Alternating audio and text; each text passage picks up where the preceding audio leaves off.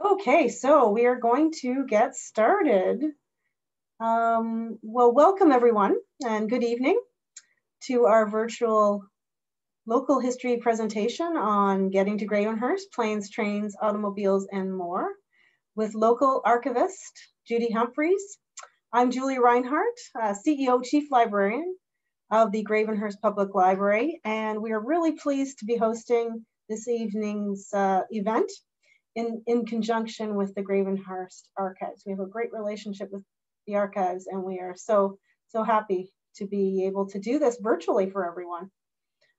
Before we get started, I would like to read our land acknowledgement statement. We acknowledge that the Anishinaabe, the Haudenosaunee, and Métis people were and are still the keepers and caretakers of the land and waters upon which the town of Gravenhurst now sits, which is covered by the Williams Treaty and the One Dish with One Spoon Treaty. We are deeply grateful for the enduring presence of Indigenous peoples who have shaped and strengthened this community for the benefit of future generations. And we are committed to moving forward in the spirit of reconciliation and respect. So you will notice that we've muted everyone this evening. And if you do experience any network issues, we do suggest that you turn off your video. A lot of people have already done that, I believe, so, which is great. Yeah, and it doesn't take up as much bandwidth that way, so.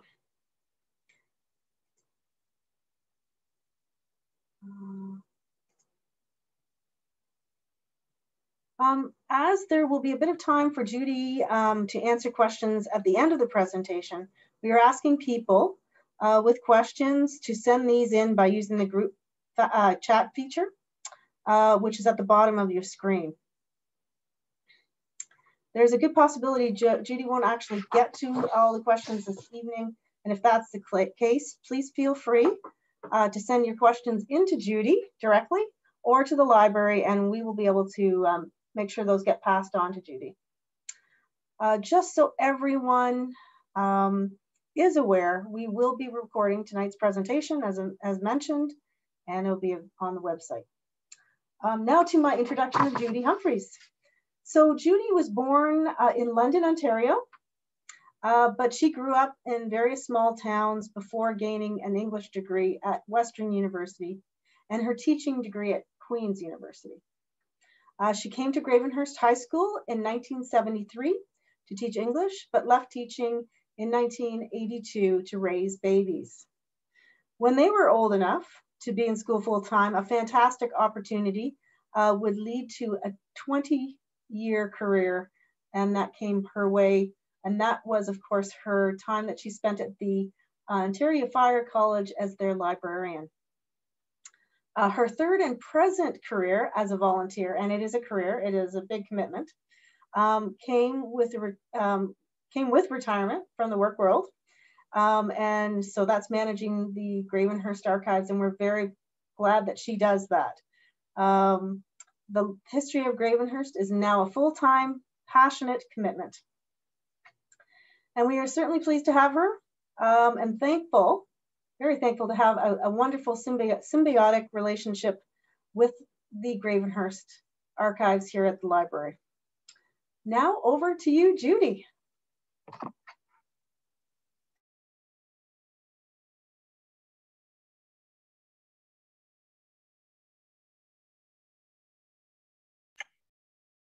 Hi. Good evening, everyone. Tonight we're going to explore the history of getting to Gravenhurst. I had wanted to call this Getting Here Was Half the Fun, but as you will see, getting here wasn't all that much fun at all, especially for our earlier settlers. So we have decided to call the talk Getting to Gravenhurst, Planes, Trains, and Automobiles. But I do hope that we will have a little bit of fun along the way. You're going to hear the word imagine used several times over the next hour or so, so please turn on your imagination.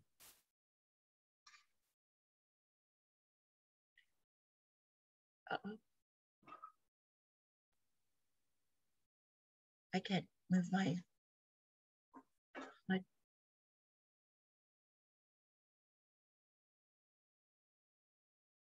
come on. There it is. Thank you. A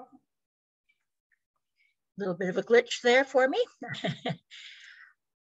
This is a map of Ontario as we knew it when it was drawn in 1836. Muskoka is actually a word on the map, but really tiny and sitting on a lake. You can almost see it there on the map where the arrow is.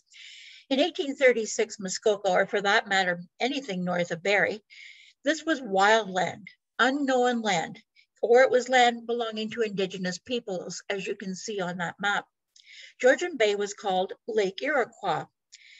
There are some very odd names for some large colored regions in the area. The blue area above the word two in that lower box was called Gore.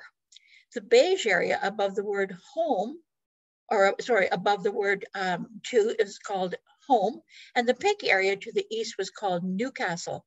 We really knew very little about Upper Canada at this time. Why was there any interest in looking at this unknown wasteland area at all? Well, the War of 1812 between Britain and the United States meant that we had been involved in constant border battles. Even after the war had ended and we had come out pretty much even, we were still worried about possible invasion, and we had far fewer people living here than they had living there. Those who did live here did so in a long, thin strip of land shown along this map.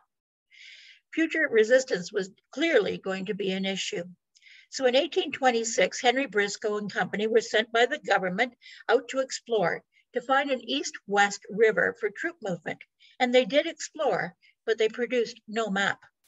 Again in 1829, Alexander Sheriff and a party were sent out to see what was out there, but they too produced no map.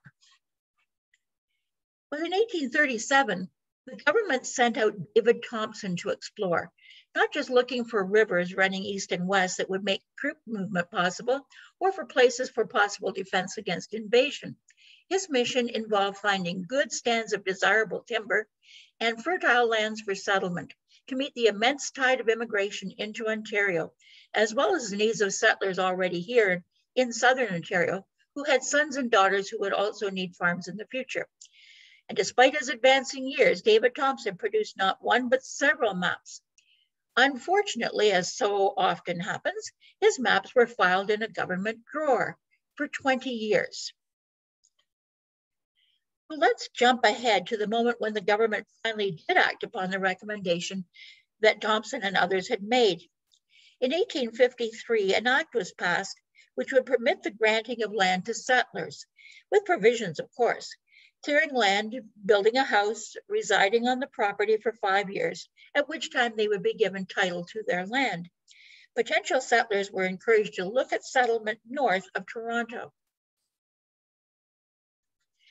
But how would a settler get there in 1853? If he had some money, he could get from Toronto as far north as Allendale, just below Barrie, by train on the Ontario, Simcoe, and Huron Railroad. Now that's in 1853. So the land from Toronto north to Allendale was going to be opened up, but only that far. Trains were relatively new to some settlers, so as you can see, the people in Toronto have stopped to actually take a look at and probably admire the train engine that is sitting there in front of them. If you had less money, you could take the Concord stage, a particular type of stage that was sort of hung on its springs. It swayed back and forth as the coach encountered teeth-shattering ruts and holes, again, as far only as Lake Simcoe. But the traveler had to agree to abide by the rules of etiquette or stagecoach travel. If the driver asks you to get out of the stage and walk, or in the case of the menfolk, get out and help to lift and push, you do so now. And you do it without grumbling or comment. If the team of horses starts to bolt with the stagecoach, remain inside until they finally stop. Otherwise, you will be even more seriously hurt jumping out than staying in. Smoking and spitting are fine, but not on the leeward side of the carriage. Remember the words of that popular song, you don't spit into the wind. It's fine to drink alcohol, but you gotta share.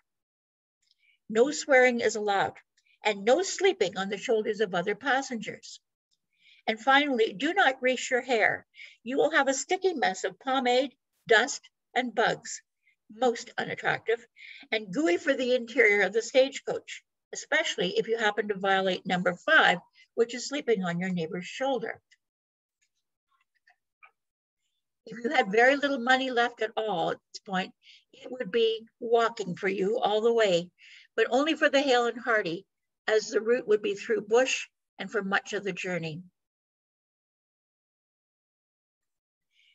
But settlers wanted to go farther north, especially since the population of southern Ontario had increased from 400,000 in 1832 to 740,000 10 years later in 1852. It was starting to get crowded in that strip of settlement. Settlers began to consider going farther north in the late 1850s, especially when a bridge was built in 1857 over the Severn River. This bridge made a huge difference in travel possibilities. It was the beginning of the ability to move north from farm country into wild country of the Canadian Shield. It bridged the barrier between what had been known and what was to come. The resulting community there was named, you guessed it, Severn Bridge. That first bridge made of wood on wooden piers must have been an idyllic. It was obvious that a road was needed to move colonization further north, and in 1858, that road was begun at Washego. This is a drawing of the Corduroy Road in Orillia Township near Washego. I can hardly imagine walking this road, let alone riding in a stagecoach over it. As you can guess, the horses really loved it. The logs were laid freshly cut and green. As they dried out, they shrank, and the spaces in between the logs grew wider and wider. Imagine the bone-jarring bumps from log to log, to say nothing of the horses, shying as they stumbled, afraid of breaking their legs. A location agent set up his headquarters at Severn Bridge, and he prepared to hand out location tickets to potential settlers. Imagine trying to find the lot in all that bush that you had just selected from a map.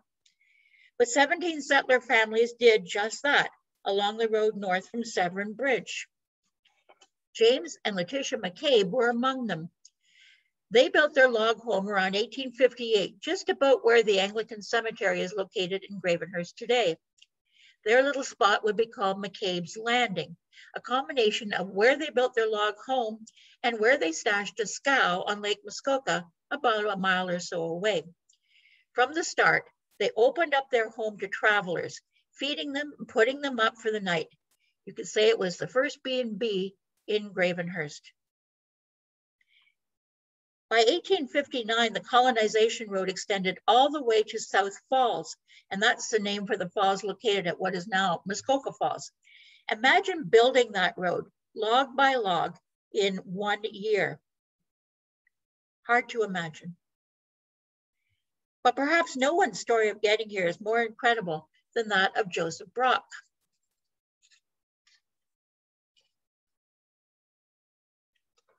In 1860, in the late fall, after finishing harvesting his father's crops at Thamesford, which is a small village just not too far from London, Ontario, in southern Ontario, Joseph Brock set out on foot to go north and find himself some land.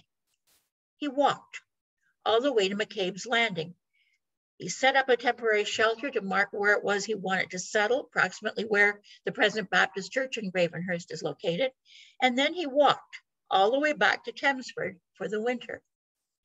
In the spring of 1861, after he had helped his father sow seed for crops, he hitched up 2 young oxen that he had bought to a homemade conveyance, a sort of a wagon that he had made, loaded up all of his belongings, tied a cow to the back, and then set out to, that's right, walk all the way back to McCabe's Landing. He constructed a log cabin in a spot pretty much where the Albion Hotel sits now, and proceeded to work on acquiring a land grant of close to 100 acres of land. With this maps, I just wanted to make you wince. This map shows the distance between Thamesford and McCabe's Landing. It's 302 kilometers using present highways. Needless to say, Brock Street in Gravenhurst bears his name, and some of his descendants still live here. Again, I cannot imagine 3 times he walked that distance in a period of less than 6 months. I like to think of 1860 as a sort of watershed year, a time when Gravenhurst began with McCabe's and Joseph Brock and his family, but also a time when our world began very quickly to be divided between 2 types of people who came here for very, very different reasons for doing so.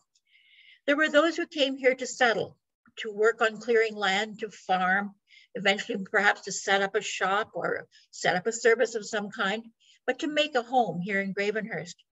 And there were those who came here as tourists, coming for their vacation to explore, have adventures, enjoy themselves, and then leave again. By 1860, there were 41 settlers having taken up land grants.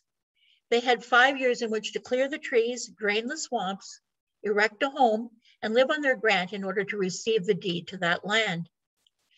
And at the same time, in 1860, there was the arrival of the first tourists to Muskoka, James Bain, age 18, and John Campbell, age 20, who came on foot for 1 week's vacation in the wilderness, carefree, adventurous, no thought of wanting to stay here. With only 1 week's vacation in hand, Campbell and Bain began their journey at Toronto by taking the train as far as Bellewart on Lake Simcoe. They boarded the steamer, the Emily May, to get to Orillia, and then they rowed a boat up Lake Couchiching to Weshego, and from there, they walked to Severn Bridge. They stayed at Hugh Dillon's Inn at Severn Bridge that night, and the next morning they walked up the colonization road to McCabe's Landing, where they stopped for a drink and a conversation with James and Letitia. They boarded McCabe's scow on Lake Muskoka and took a paddle up the lake, just a couple of miles as far as Daisy Island, just to explore and spend a night on the shore before paddling back and retracing their steps and their route all the way back to Toronto.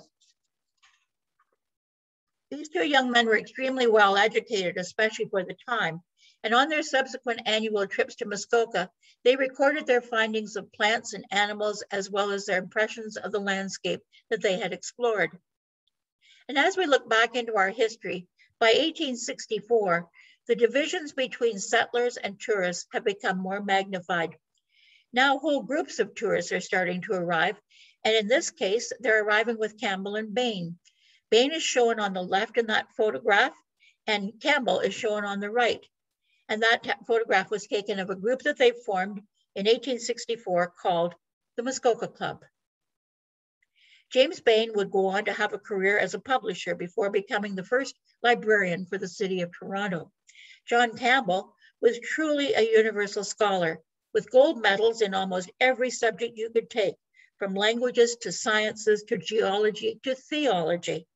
He wrote countless publications on archaeology and became a professor at the University of Montreal.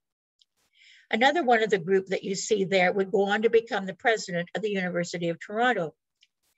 And women adventurers, their sisters and their friends who had complained about the fact that these guys were leaving every year for a holiday in Muskoka, they would join the group in 1866.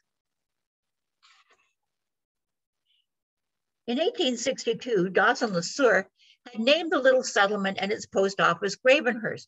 The name was taken from a book he was presently reading at that time called Gravenhurst or Thoughts on Good and Evil.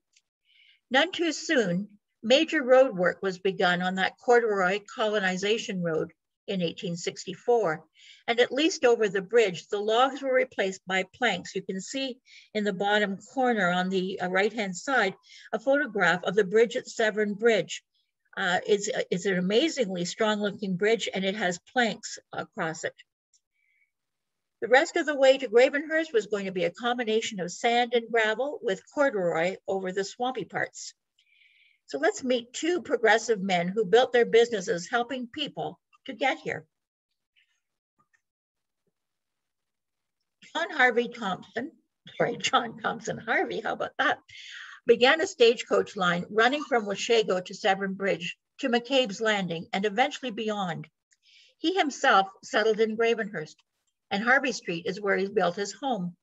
He had the most extensive stagecoach line in the province, if not in the country, with 95 teams of horses and coaches running mail, cargo, and passengers north and south along the colonization road. He must have had spaces everywhere to keep and feed those horses. It took just 4 hours in a stagecoach to cover the 14 miles from Washego to Gravenhurst. Remember what they're driving over. At the same time, let's meet A.P. Coburn, who has to have been one of the most astute businessmen in the history of Gravenhurst. After coming here on an excursion around the lakes, he saw the potential in Gravenhurst, and he lobbied government to build a railroad north from Barrie to Muskoka. He pushed the government to begin as well a new land grant scheme. As you can see, we've got some steamships listed there. In anticipation of that railroad and seizing the moment beforehand, in 1865, he built his first steamship or steamer on the shore of Lake Muskoka, and he called it the Winona and launched it in 1866. The Winona is pictured there. He also opened a store in Gravenhurst right across from where Joseph Brock had built his log home, and he called it the Montreal store, close to where the toy store exists today in Gravenhurst. He provided everything that the settler could possibly need, and he would even deliver goods to the traveler or the tourist up the lake on his new steamer. As you can see, one steamer would follow the next, and he and other people would go on building steamers throughout the next 25, 30, 35, 40, 50 years. There's a picture of the Nipissing, which would go on to become the Seguin, the Sagamo, and the Seguin itself in early days. Look at the crowds of passengers on those ships. In 1868, Canada offered settlers a free grant of land through the Free Grant Lands and Homestead Act of 1868. The rather tattered looking document that you see on the left is a copy of an original poster that was hung to announce the act. On the right is the sort of an advertising poster that would have been sent out by the government, this one in 1871. Had this land grant scheme not been established, it is very likely that A.P. Coburn would have gone bankrupt. So here were free lands for settlers with provisos, of course, but how would the settlers get here? Well, here we have an advertisement by J.T. Harvey setting out the route to take from Toronto to Muskoka in 1869. Board the Northern Rail at Toronto to Belle-Ewart, that's on Lake Simcoe. There, catch the steamer Emily May to Orillia. At Orillia, board the steamer Cariella to Washego, or you could row a scow if you wanted to yourself. At Washego, catch the stagecoach for Gravenhurst, all for the low, low price of $3.75 per person, not including the nights that you might have to spend along the way. It sounds very much like the first journey made by Campbell and Bain in 1860. Getting here would not be easy, but what was actually here when you got here? Let's check the 1871 census to see what existed in Gravenhurst. The population was only 400, but the village was beginning to develop some basic services and the roots of industry. The 3 hotels that are listed there, the Queen's, Dougal Brown Steamboat and Stage, and Cooper's Royal Hotel, are not luxury resort hotels. These are hotels meant to house ordinary people, settlers and shopkeepers moving to the area, and travelers who had to stay over between trains and steamships. Note that as early as 1871, we have a doctor in town, we have a school, we have a church, and we have talk of a railroad coming. Just a quick look at some of these amenities that I've been talking about in 1871. In the top left-hand photograph, you can see the Anglican Church, built on land in 1865, donated by the McCabes, and located about where the Anglican Cemetery is today, or perhaps across the road. We're not absolutely sure. On the right, you have an illustration of the Royal Hotel, owned by Emmanuel Cooper, located where the TD Bank can be found today. And below to the left is an ad for the Steamboat and Stage Hotel, owned by Dougal Brown, found where the post office stands today. In 1866, we have the first advertisement in the Toronto Daily Globe aimed directly at tourists and sportsmen. You can think of sportsmen as being hunters and fishermen, which soon would include reference to the first purpose-built luxury hotel, but on Lake Rosso, of course. But there were still some adventurers, more than just the folks at the Muskoka Club, who would still look with disdain upon those who were seeking to bring the city luxuries to the wilderness. And speaking of adventure, we are about to embark on a whole new age of travel. In 1875, that much anticipated railway was about to become a reality. The railway had arrived in Washego in 1873, in Severn Bridge in 1874, and in April of 1875, it reached Gravenhurst, with a spur line being completed to the wharf by November of that year. Train travel might be easier, but after the train crossed into the Canadian Shield area, we can only guess at the fear and trepidation felt by passengers watching the rock walls rise up around them. What have I done? They're asking. Is this how my land is going to look? Beautiful scenery is only for those who can afford it. In this photograph, a steam train is arriving from the south at the right of the picture to the beautiful train station at Gravenhurst, where town citizens, settlers, and business folk come to town and alight the train. This first station features that wonderful extended canopy where people could shelter from rain or snow before making the mad dash to the train. In summer, flower baskets hung from the arches. From here, tourists and cottagers still on the train would be anticipating their next stop.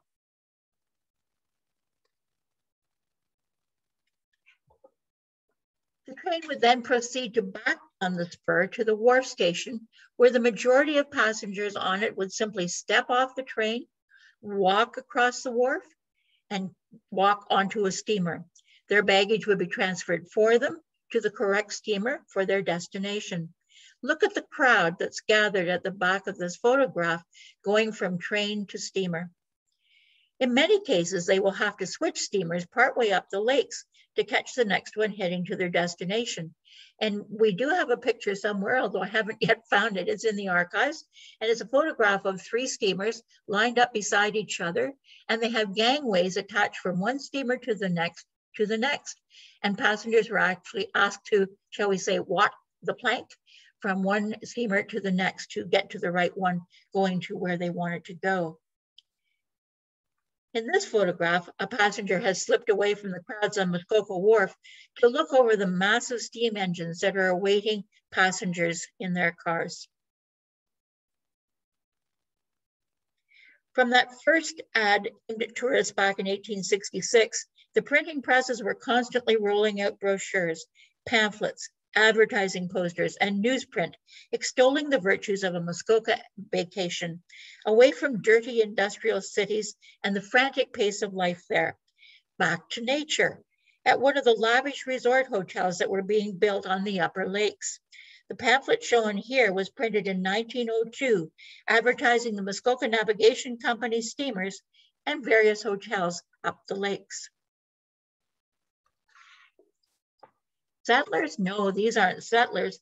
These crowds with their trunks upon trunks and stacks of suitcases are in fact tourists and cottagers heading up the lakes where they will stay in some cases for the entire summer.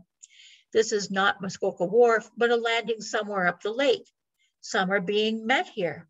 Others have alighted from one steamer to board another that will take them directly to their chosen vacation destination. Unfortunately, in May of 1913, the Gravenhurst station that we were looking at earlier burned to the ground. The town would have to wait for the coming war to end before opening a new station in 1919.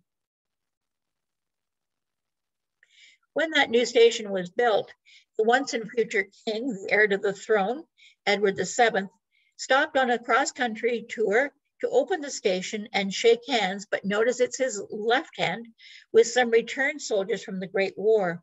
He had at this point shaken so many hands on his cross-country tour that his right hand was practically broken, so he used his left instead. In this photo, taken just after the Great War, the trains are now stopping at the new station, located on the corner of Brock Street at First. The 3 buildings that you see today were built successively over the next 2 or 3 years.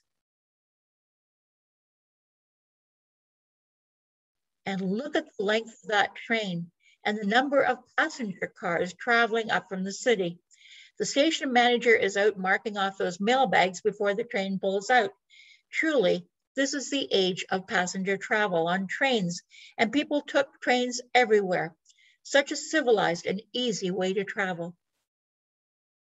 But just when one mode of transportation becomes established and popular, along comes another one to compete and even to defeat the first. In this case, it's the motor car. Let's go back for a moment in time. Do you remember those road improvements being made way back in 1864? You know, the plank roads from Severn Bridge north for 10 miles or so, with the gravel the rest of the way to Gravenhurst. Well, these photographs show you what forms those plank roads could take. The one on the left shows you one called Straddle the Gravel. The one on the left top, or sorry, on the right top, shows you plank over log. Or the third one in the middle shows you the humongous loads on wagons that are crushing the planks as they travel. Planks would last only a maximum of 2 years before having to be replaced. And you can see in that photograph that some are already cracked and broken. In these photographs, in these pictures, I'm going to show you the work of a wonderful artist named George Harlow White. Sometimes you get very lucky and someone comes along to chronicle an age and capture it for the future. And such was the case with him. In a series of sketches made by George Harlow White, newly arrived from England in 1873, we can get a glimpse of that colonization road 10 years after all those road improvements we were talking about. I don't know about you, it doesn't look terribly improved to me. It looks pretty much like a path still in 1873, but that is the road heading from Washego to Gravenhurst. This sketch came with a label that said, the road has been improved in places. And I guess what he's talking about here is the cribbing over the river that he is depicting here. Notice that the 3 people are not riding in conveyances, but are in fact walking in this picture. When the first car is unveiled in Canada in 1898, it should be no surprise that people in Gravenhurst would want to have one too. Here, a very proud Dr. Cartwright and a somewhat nervous Mrs. Fielding are about to test out the first car in Gravenhurst.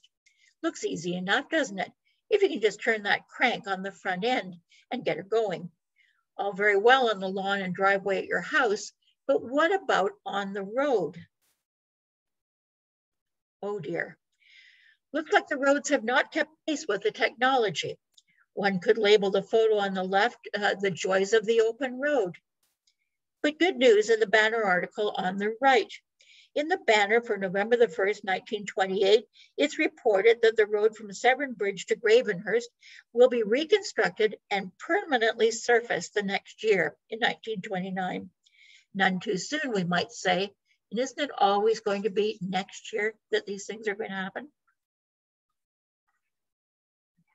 Despite road conditions, the freedom of a car was just too much for some former train travelers. I love this photograph because it shows just how pleasurable a road trip could really be. There was a chance to drive for a while, take a break in the sunshine, have a picnic, take a nap, and then resume that leisurely trip north to Muskoka. Of course, some might have guessed that the allure of the open road would cause an increase in the number of cars on the road and that the trip from Toronto might become longer and longer.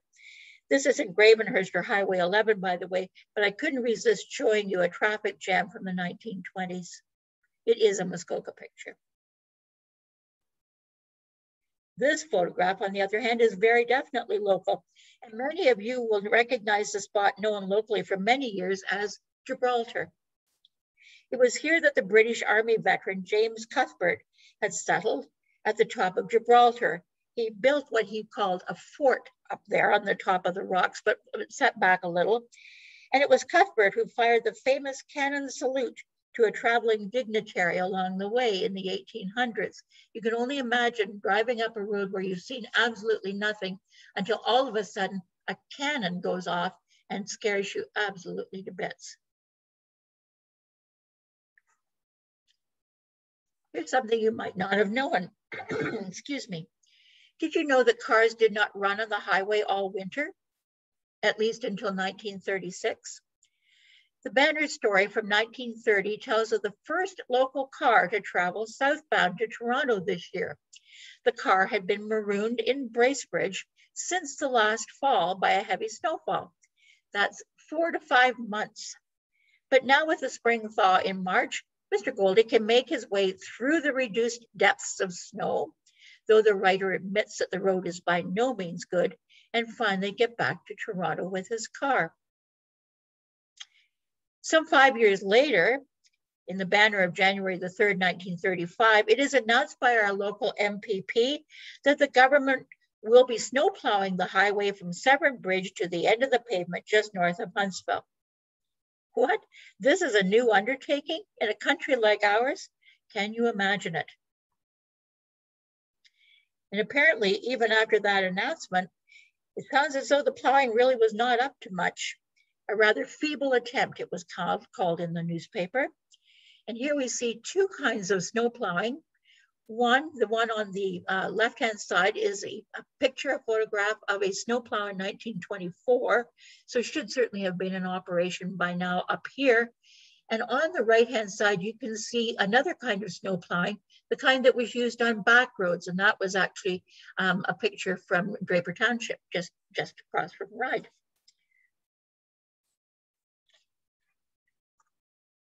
Although the stretch of highway on the left is looking a little slippery, it looks like by the 1940s it is at least being plowed. There are at least signs of banks along the road. And on the right, the surface is looking much improved. Well, maybe the winter travel had not really improved all that much, especially for buses. This gray coach bus is coming from the bus station at the end of the Albion Hotel on Brock Street, but it seems to have run amok in the deep snow. Notice that Doherty Motors are on the job. Their staff are there to save the day. The train station, or sorry, the bus station at that time, it was what is now the Albion beverage room, shall we call it. That L was put on at the end in order to become a gray coach station.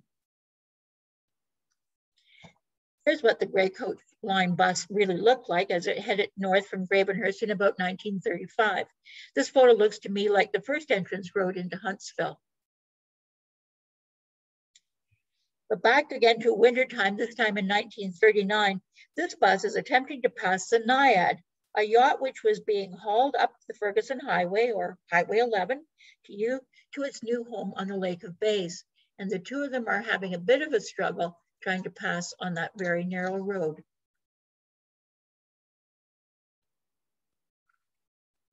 Here's a familiar scene for many of you. The second or newer bus station in Gravenhurst, the Lucky 11 on Bethune Drive. People have commented many times on Facebook just how good the food was there and a great place to go for an after-school snack. Roads did improve through the 1950s. They were paved, they were marked with center lines, and they doubled in width and capacity. Unfortunately, the traffic also doubled exponentially. The photograph on the left is a Friday afternoon on the highway in 1967, heading north, bumper to bumper, to Muskoka. They are getting here, but slowly. The photographs on the right show the lineup of cars through Gravenhurst on the main street at the bottom and onto the highway going south back to Toronto again in 1967.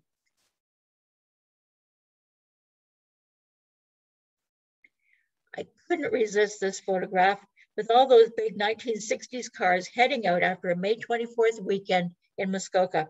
This too is 1960s, and they're coming from two directions, as you can see, and merging into one lane. Imagine how much fun that would be, a one-lane piece of highway, and they're all going to try to get there. Luckily, there were people with imagination who thought there actually might be a better way to get to Muskoka than driving in all that traffic.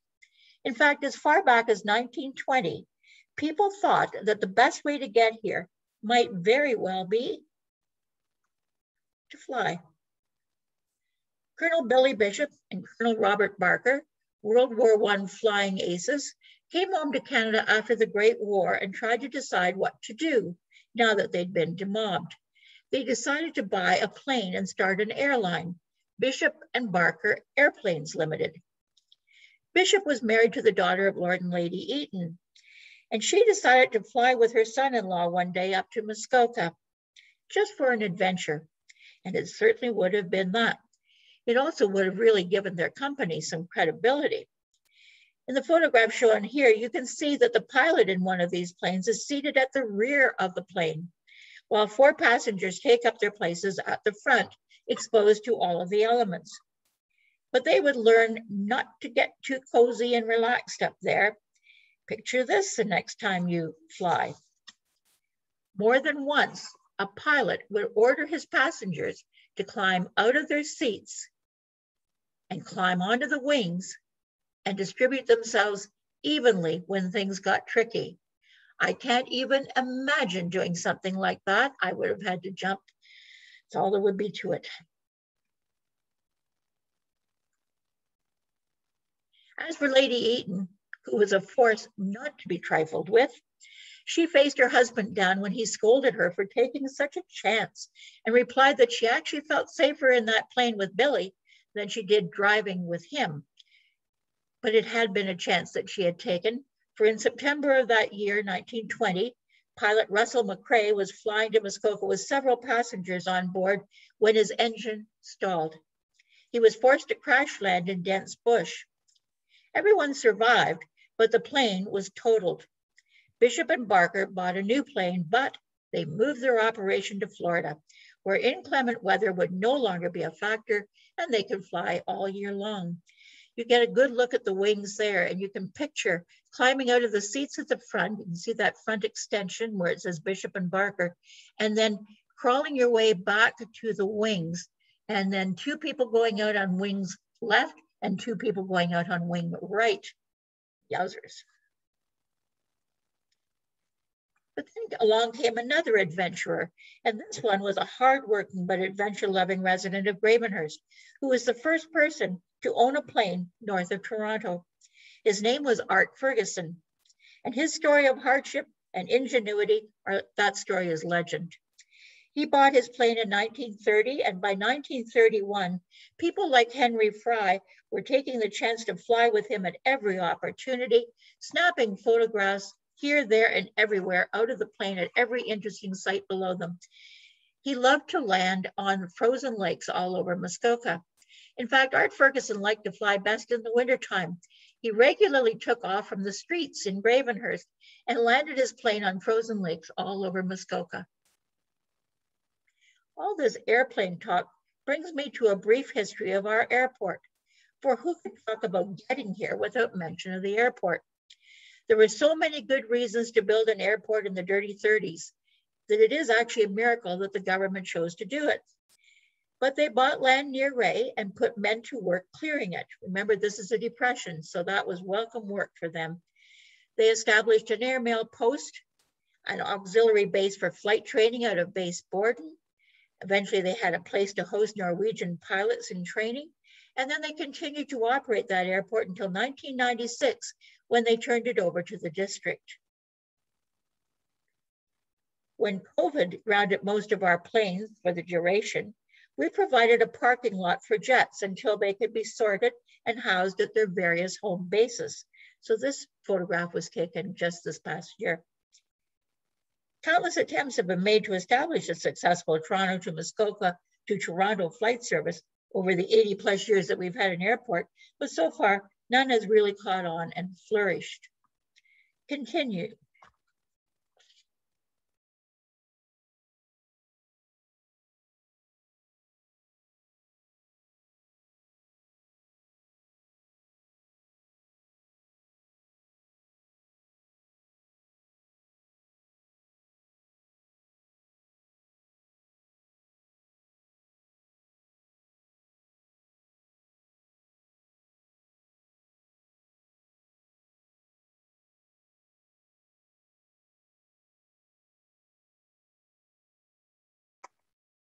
There, apparently I've been muted for a minute or two. Sorry about that.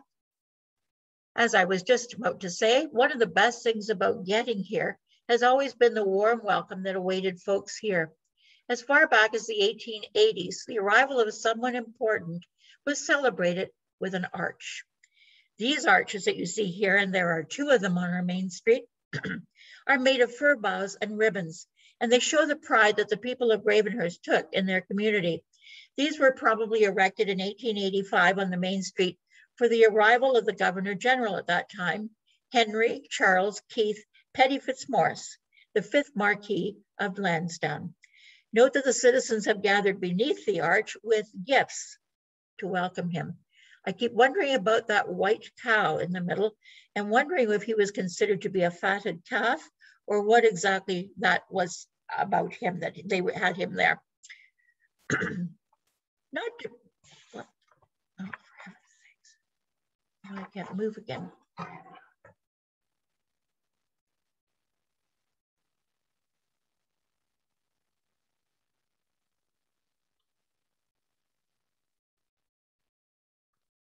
we go. Oh, went back in. Not to be outdone, the lumbermen actually decided to erect their own arch at the wharf, decorated with the tools of their trade. Lord Lansdowne would pass under that arch to reach the steamship that would be awaiting him. There are two versions of this arch with differing tools, differing decorations, and differing boats at the top. One of them built by Mickle and Diamond. There have been many other arches in intervening years, but by 1924 and 25, something very familiar was being erected right at the entrance to town. Note the highway, quote unquote, leading into town, which looks a little more like a dirt back road, but that is the highway coming up from Severn Bridge. This photograph of the Board of Trade arch has been dated both 1925 and 1927. Either way, the painting is complete and there are appropriate messages on both sides. On arrival, it's called Gravenhurst, Gateway to Muskoka Lakes. On the departure side, it says Gravenhurst wishes you a safe return. In this 1940s version of the arch, it's fun to see Briar's Dairy in the background, but the arch has been changed substantially and perhaps not for the better. But in the 1920s, 30s, and 40s, paint would wear rather quickly. So no doubt the town opted for the path of least resistance when they repainted the original arch. Braces have been added on both sides, and I don't know whether it's for design effect or for structural strength. Our arch has gotten a little darker now in the 1950s and maybe perhaps heading to the 60s, but at least we still have a gateway arch. Other communities were beginning to lose theirs by this time. You can also see a round BA gasoline sign peeking out from behind the upright. This version of the arch, made of stone and cast iron trim, simply announces that this is Gravenhurst. The whole effect is not very attractive, but still we have managed to maintain our iconic arch. And you can see there's a motel over on the left-hand side of the photograph. But then, joy of joys, we've come back to the very beginning and recreated the beautiful arch that we have today with the original messages and look that was here. Many other towns had arches, but very few of them have been able to keep them, and we owe the citizens who made this arch happen again, a deep debt of gratitude.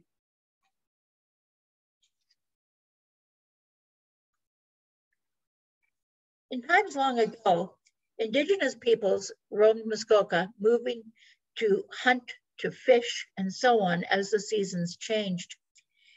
Getting here mostly involved walking for them, although many would have used horses and watercraft that they had made to travel our region. I have not attempted to tell of their travels, and I would not presume to do so. That is a story left best to First Peoples themselves, and I hope we have a chance to hear that story soon. Instead, I began with a map in 1836 that really did not speak of Muskoka at all, other than that tiny little name sitting on a lake. This was all wilderness country then, unknown to any but Indigenous people at the time. Over the years, from 1852 to 2020, we have looked at getting here and how and why we did it.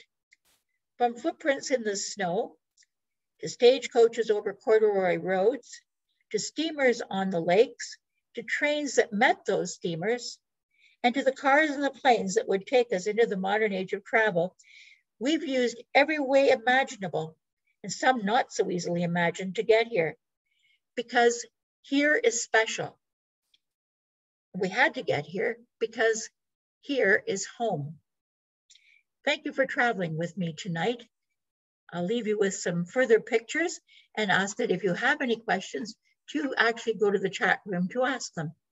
Megan will read the questions and read them to me, and I will then hopefully repeat the question and answer it.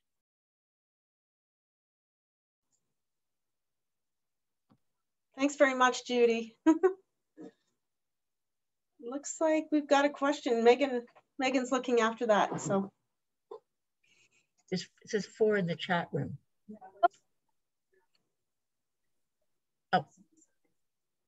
Oh, telling me that I'm muted?